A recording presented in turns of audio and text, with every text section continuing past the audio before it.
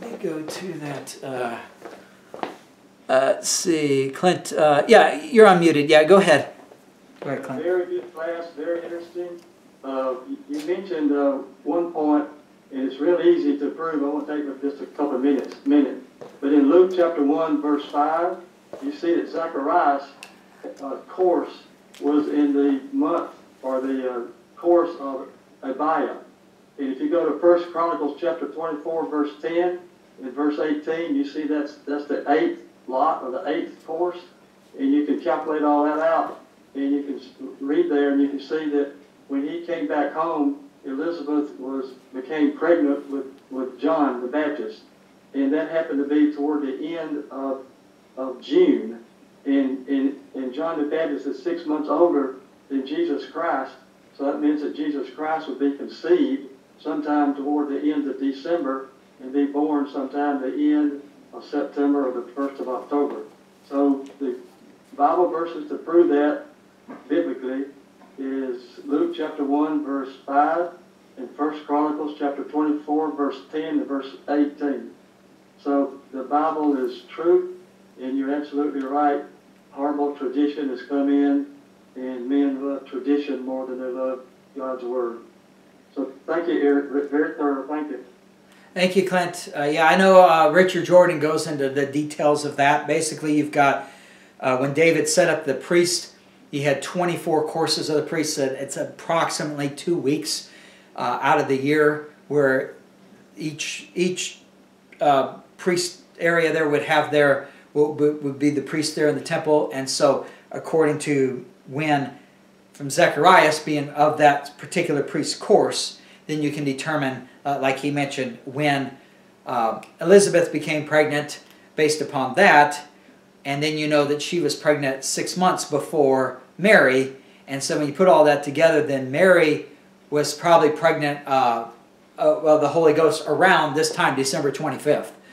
And by the way, and something that Richard points out, it's a good point, is that that's the big miracle of the birth of Christ. The actual birth of Christ was just an ordinary birth. I mean, she's pregnant for 9 months. He comes, Jesus is born just like anybody else anybody else would be born. The true miracle was that he didn't have an earthly father. So the Holy Ghost, the seed of God being placed into Mary's womb by the Holy Ghost, is the true miracle of Jesus' birth, and that probably took place around December 25th. So it's yeah, and so that would make him born around September 25th. So that's real interesting. Yeah. So thanks for bringing that up, Sylvia. I think you can go ahead and unmute yourself, Sylvia. You have something? Okay, I think this is off topic a bit. Do you mind? No, that's okay. Go ahead. I was just wondering when the wise men came to honor Jesus, and he was maybe around 2 years old. Were they in Egypt at that time? They go after that, because in Matthew 2, they're still there at their home, and then it says, so in Matthew 2, verse 12. The wise men, the Herod said, well, go back. They told the wise men, well, when you find the child, come back to me and let me know so I can worship him also, which really meant he wanted to kill him. And so then they don't go back. In verse 12 they're warned of God in a dream to depart another way. Don't go back to Herod. And then verse 13, when they were departed, when the wise men were departed, behold, the angel of the Lord appeareth to Joseph in a dream, saying, arise, and take the young child and his mother and flee into Egypt. And be thou there until I bring thee word, for Herod will seek the young child to destroy him. So it looks like what happens is that Mary and Joseph and Jesus are all in that Bethlehem area for up to 2 years. And then once the wise men find him, then the Lord says, okay, now go to Egypt. So it happens just after that. Okay, all right. Thank you so much. Thanks, Sylvia. Brother, I know we don't have a normal crowd, and this is Christmas night. You all got probably stuff that you're going to do. If anybody has a question, just go ahead and unmute yourself, and or a comment, and any Bible-related question as well. We can cover that as well. But I'll just open it up for whoever wants to ask something or provide a comment.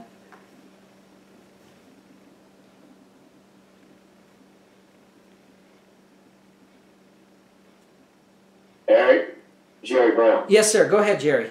Just want to say I appreciate you taking the time, putting that study together. A lot of great information that people can review and look into, and it has some real good information there with history and where all that comes from. So we thank you for the time investment there and sharing that with us. Thank you, Jerry. Did anybody else have anything? Go ahead, Lisa. Hey, Eric, thank you so much. I wanted to let y'all know, hey, Richard, good to see you. You need to go to bed and get some rest. My gosh.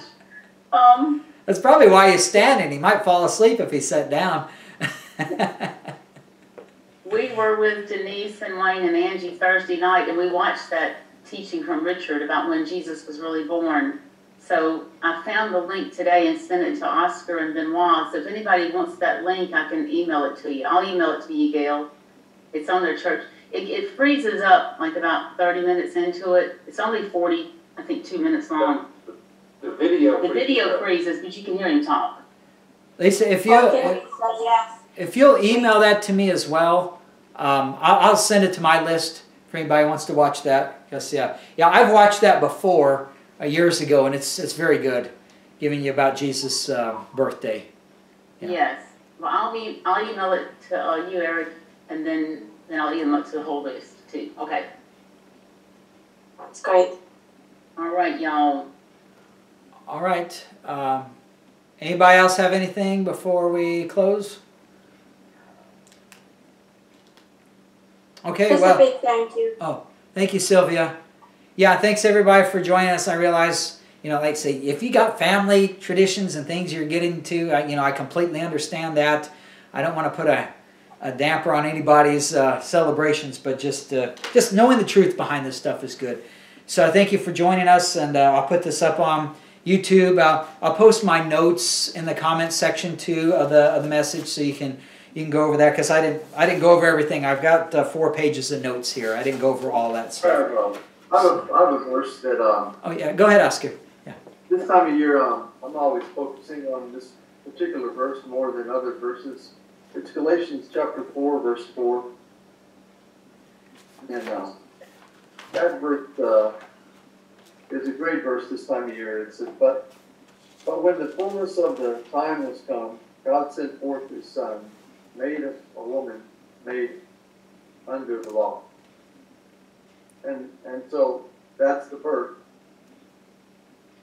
of Jesus Christ, to redeem them that were under the law, that we might receive the adoption of sons. So that kind of covers the 2 dispensations there. It covers the time of his birth, and then it transfers over towards we. Also the adoption of sons, and also Israel is going to be adopted as sons as well. So it's kind of like we're both adopted, into the kingdom of heaven. So yeah, that time of year is always special to me, because I can always, of course, the verse tells me when the time has come, and that was already prophesied before in the Old Testament. And so then God sent forth his Son, and then we all know from that point forward. And one more thing that I know, that we all know this, but a woman's womb is perfect. There's nothing, it's perfect.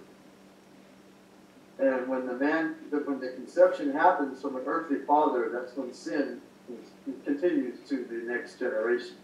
Yes. So when the Holy Spirit, who has no sin, conceived with Mary, then that's why Jesus was sinless. And that's what it refers to when God sent forth his Son.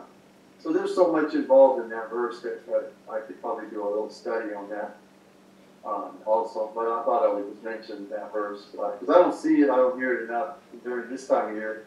Obviously, under our dispensation of grace, we're looking to fall but we always remember Jesus Christ, his birth as what God sent. So that's what I had. Thank you, Oscar. Yeah, I appreciate you sharing that. I know, although we may know the background of all this, most people don't, and they're not really involved in Baal worship. It's an excellent opportunity. My mom's had it for years. She's got it in her window right now. It says, little thing, it says, "Happy Birthday, Jesus." She puts it out there for Christmas. It's a good opportunity to put the focus on what the celebration is supposed to be. If it's supposed to be on Christ, let's talk about Christ. So maybe when you get together, when you have people who don't ordinarily go to church or they're not Bible believers, maybe you have the opportunity, with it being Christmas, to say, well, here's what it's all about. Here's the birth of Jesus. And you don't go through all the pagan stuff. You talk about Galatians 4:4-5. This is what we should be celebrating. God sent forth His Son. And the reason is to redeem us, that we might receive the adoption of sons. So you've got, although it's got pagan roots, God can change things around. I remember Joseph and his sons, his brothers, sell him into slavery. And when he finds out Joseph is the ruler there, the sons, his brothers, are worried, saying, "Oh no, they're going to, he's going to punish us. He's going to kill us or put us in prison or something." And Joseph says, "Well, no, what you meant for evil, God meant for good." And so you can do that with Christmas. It may be a pagan invention that Satan has meant for evil, but God can turn it around. God's a master at taking something evil and turning it around for good. That's what He's done for all of us. We're evil, wicked, bound for hell. Yeah. I was going to say that same thing. That's what He did with me. He took something that was meant for evil and made it good. That's right. Yeah. So here's a pagan ceremony, and you could say, "Hey, we're celebrating the birth of Christ. Let me tell you why Christ was born." Galatians 4:4-5, and in 2 verses you could clearly share the gospel. Jesus came, was born, lived a perfect life, and then He died for our sins. And so when you trust that Jesus died for your sins, you can have eternal life with Him forever. It's you may not have that opportunity to share with unbelieving family members or friends, except at a time like this. So yeah, what Satan meant for evil, God can turn around and be for good. So I appreciate you mentioning that, Oscar. You're welcome, brother. Yeah. You're welcome. All right. Anybody else before we close? All right. Again, I want to. Oh, Gail, you can go ahead and unmute yourself. Go ahead. Yeah, I was just going to say I really enjoyed this.